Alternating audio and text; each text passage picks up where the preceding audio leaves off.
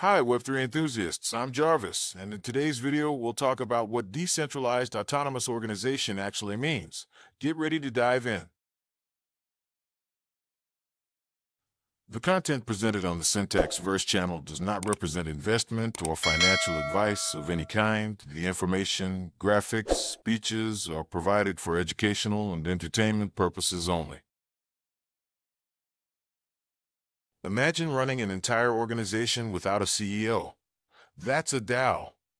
DAO stands for Decentralized Autonomous Organization. It's basically an online community with a shared bank account and no central boss. Decisions are made collectively through voting using smart contracts on the blockchain. Here's how it works. Number 1. Members hold governance tokens. These act like voting power. The more you hold, the more influence you have. Number 2. Someone submits a proposal. Want to fund a new project? Change how the treasury is managed. It all starts with a proposal. Number 3. The community votes on chain. If it passes, the smart contract executes automatically. No middleman needed.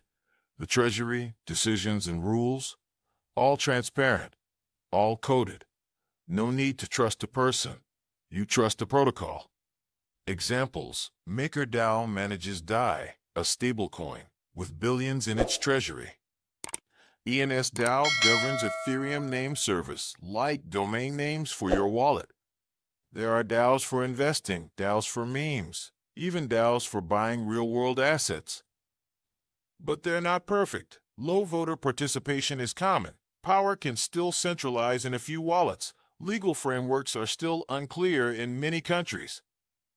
Still, the idea is powerful. Anyone, anywhere, can build and govern something meaningful without needing permission.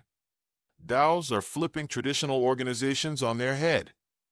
Code replaces management. Community replaces hierarchy. It's not just a new way to work. It's a new way to organize human coordination. Thanks for watching the video, guys. See you all in another Web3 course.